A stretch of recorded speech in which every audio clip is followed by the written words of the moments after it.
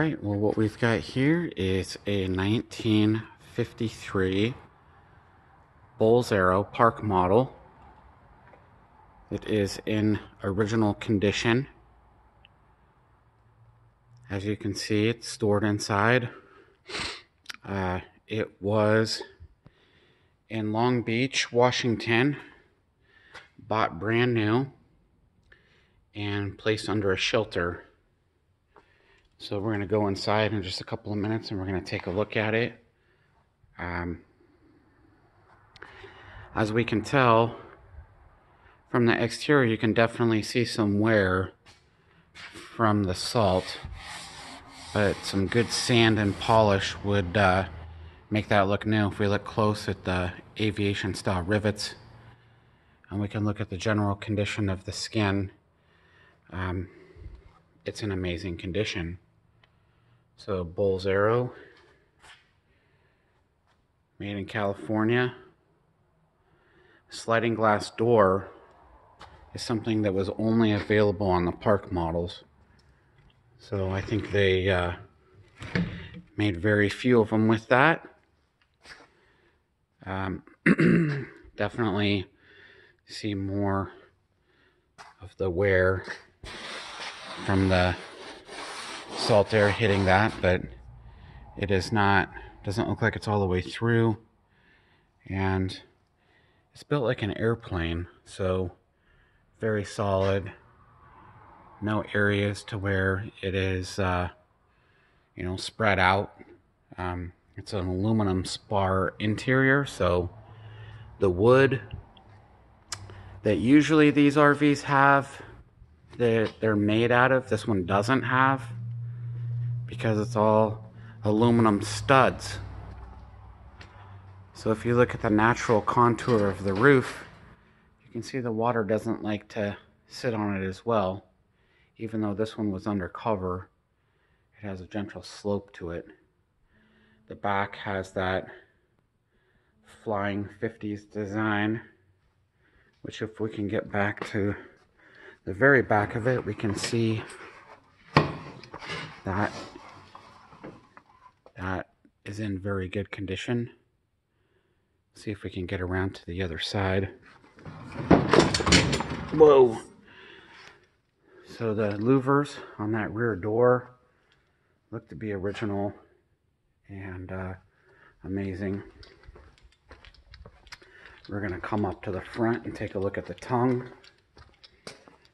It's got a new handle, new coupler, and if we look at the frame, you can see the frame looks pretty solid. That's the, looks like they kept it painted. Let's go down this side and look at the original windows. We've got the electrical panel right here. It needs to be replaced. No, we can't see it very well in the light, but that comes with it, and we can definitely do that. So the back, man, you can't see it, but the back is pretty intense. It's got some original writing on it. All right, let's go up to the front, take a look at it inside. So the interior is very, very original. You can see a couple of water stains around the windows, which is really typical. Maybe just condensation, sweating. You know, aluminum windows are really known for sweating. But you can see that the wall paneling looks pretty incredible. It is missing trim around the windows, which I think they were going to remodel it, maybe put some different trim. It needs some work. This is an original trailer, and it's not something that would be 100% move-in ready. It would need a little bit of work. Looks like it has a replacement panel that hasn't been clear coated yet up there. It's got most of the original light fixtures from the 50s, which is pretty incredible. Flying saucer light there. It's got the original dinette, which I'm not sure the exact configuration.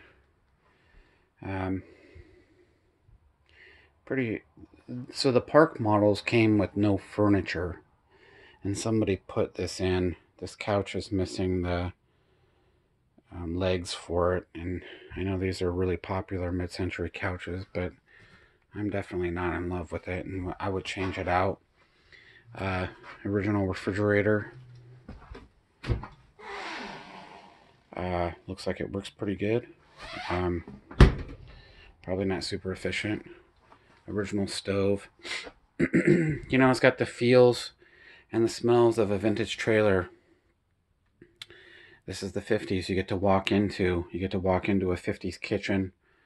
You get to walk into a 50s living space, and I just don't know where you can do that. That's where the furnace was. I would definitely put something different there. A little small fireplace, like one of the caboose or sailboat stoves, would be perfect there. Maybe finish it out, but that does need work. It's got some original hardware in here in the pantry. So looks like it's got some lights and some legs. Maybe that's for the couch. Let's see. Let's close that up. And then let's go into the hallway. We can see very clean ceiling. The floor has no soft spots in it. This doesn't look like the original floor. That looks like the original Mausoleum,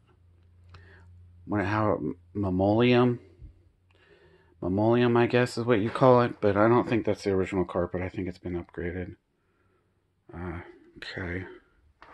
So the bathroom was not used in the tub. They used, looks like they put shelving in, which is removable.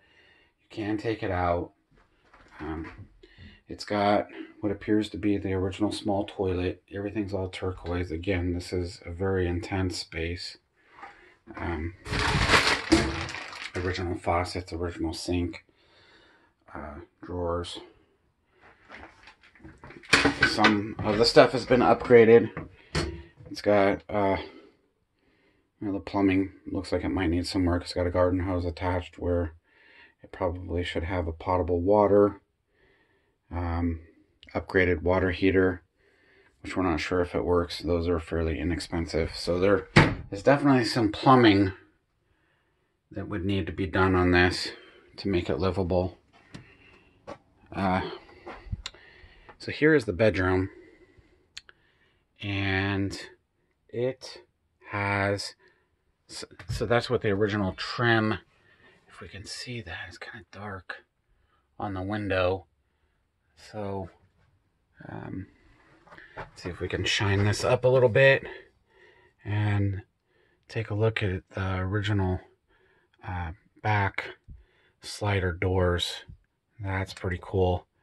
There's a little bit of condensation from these screws up here in the back bedroom. Looks like, you know, what you would expect for something unrestored in the 50s. This door opens up. This bed is movable, and you could put twin beds or put whatever bed you wanted to in here. So that's pretty much the gist of it. I really think this trailer is cool, and tell me what you think. Thank you for looking at it.